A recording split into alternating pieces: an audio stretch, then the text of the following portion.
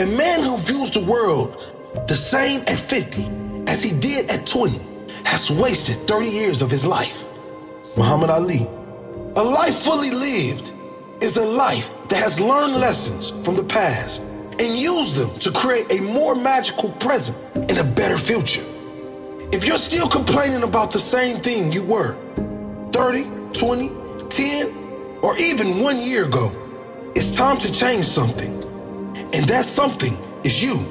You should be constantly evolving and growing who you are from life experience and from the work you do on you. Are you better than you were 10 years ago? Have you grown? What areas can you improve?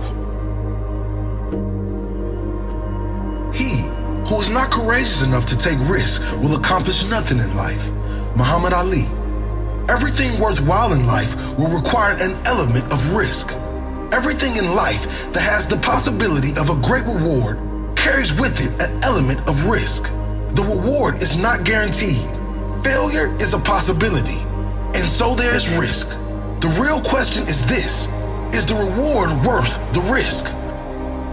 Whatever you really want in life is worth the risk. Starting that business is a risk, but will the reward of success be worth the risk? If the answer is yes, you must go for it. Asking that person out is a risk. They might say no, but the life together on the other side might be worth taking that risk. And so, the point is, for the things that really matter, you must take the risk. Do not live in regret for fear of failure, because the only real failure is not attempting to live the life you want to live.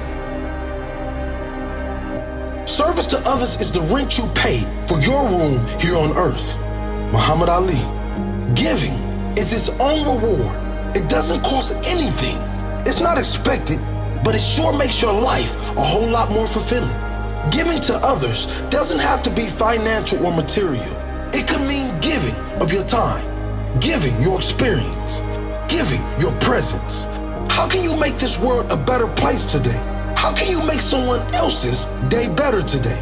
Look for opportunities to serve anyone and everyone you come in contact with. It's the repetition of affirmations that leads to belief.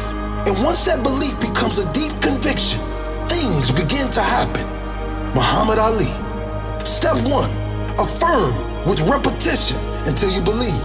Step 2, repeat step 1 until it is ingrained in your very being. You have to speak and feel what you want. You have to affirm and feel who you want to be before you are that person. You must believe you deserve it.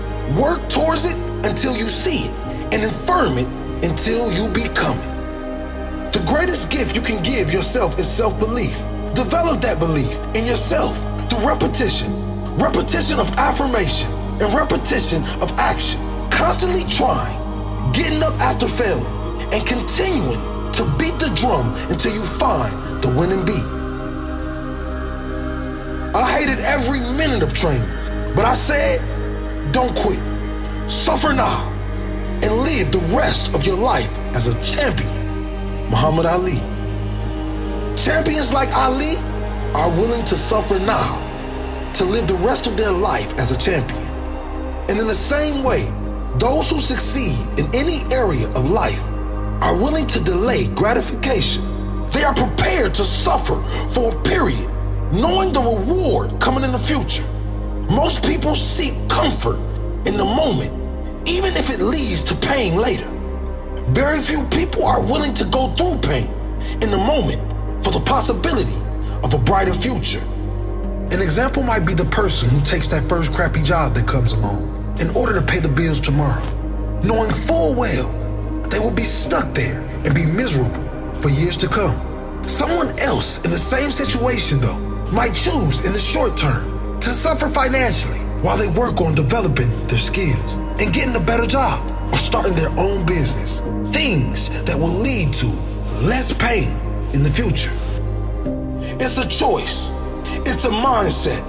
Your best life will never be gained by choosing the easy option.